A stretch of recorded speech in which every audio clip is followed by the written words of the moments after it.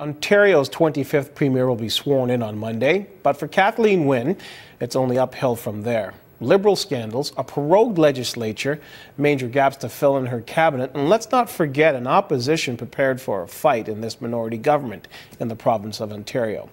No, it doesn't look like smooth sailing into Wynne's premiership. Paige McPherson joins us now from our Toronto newsroom with more. Well, Paige, let's talk about the immediate hurdles that Kathleen Wynne will face as she makes the move from Premier Designate to Premier.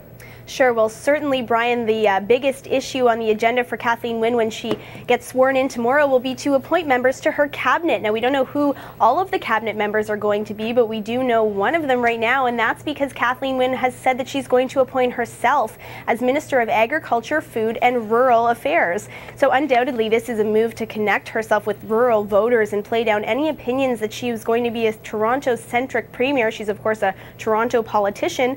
She said it's good that an urban member is taking this on and talked of how it would repair the relationship perhaps between the two parts of the province. But of course, when she takes on that portfolio in addition to her premiership, she's going to have to balance some green energy issues that the Liberals have faced, mainly farm communities pushing back to wind turbines in their communities. And of course, the Liberal government was responsible for that.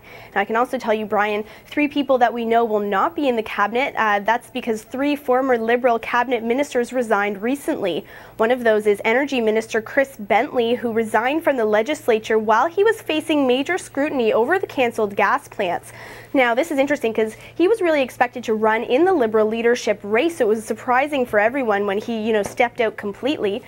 The second is Minister of Northern Development and Mines, Rick Bartolucci, who stepped down but will remain in the legislature, and Finance Minister Dwight Duncan, who stepped down completely out of the legislature to take a job on Bay Street and is also helping with Justin Trudeau's federal leadership campaign.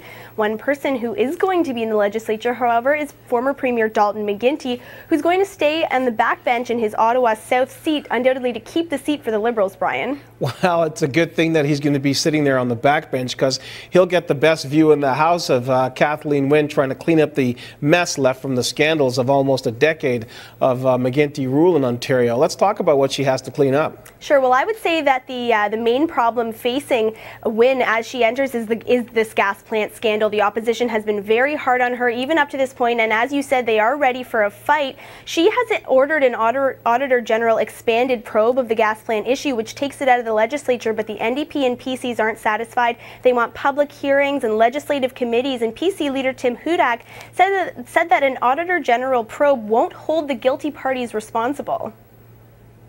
While the auditor can look at expenses and any help there is welcome, the auditor does not have the authority to subpoena individuals who gave the orders for the cover-up of information and why we're still missing emails and information.